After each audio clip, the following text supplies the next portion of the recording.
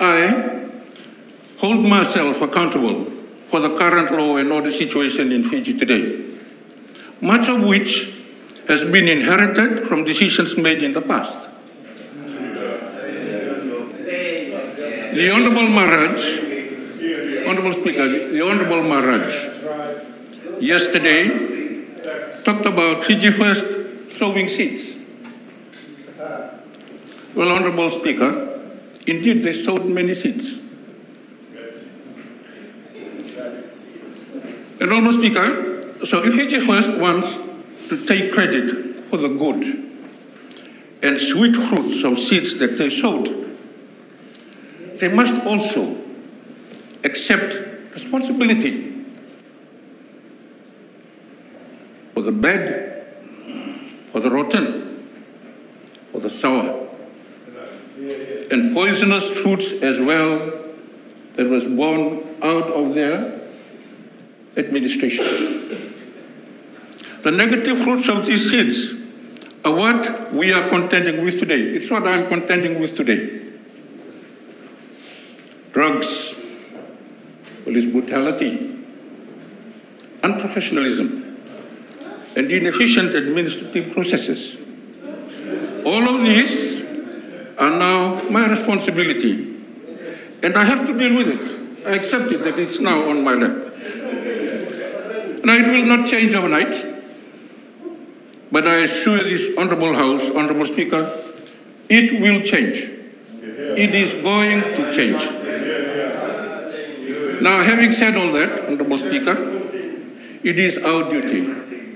It is our duty as stewards of this nation to look beyond the vestiges of the past and forge a path towards a future where our security apparatus is capable, resilient, and responsive to the needs of our time. Honorable Speaker, I would like to highlight a crucial initiative within our Fiji Police Force known as the Restore Blue concept. This innovative approach is aimed at embedding human rights at the heart of our policing efforts. It's about ensuring that every action taken by our police officers aligns with international human rights standards, ensuring that the rights and dignity of every individual and community are respected and also protected.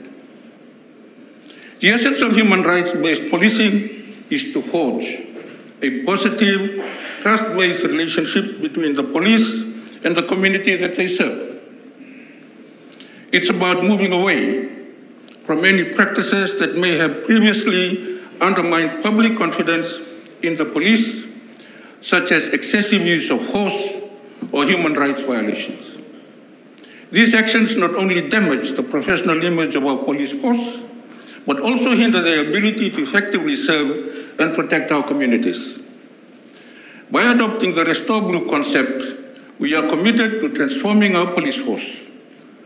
This involves integrating human rights principles into all aspects of police work, from daily operations to the very ethos that guide our officers. It means reviewing and upgrading even their equipment and facilities to ensure they must meet the high standards required for humane and effective law enforcement, Mr. Speaker.